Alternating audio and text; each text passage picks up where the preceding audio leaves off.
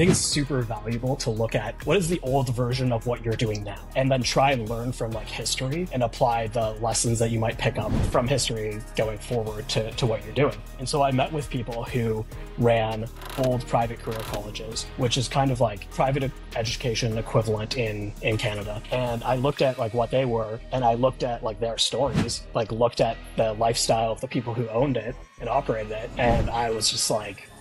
I don't want this to be me. Nothing against the people who are running it,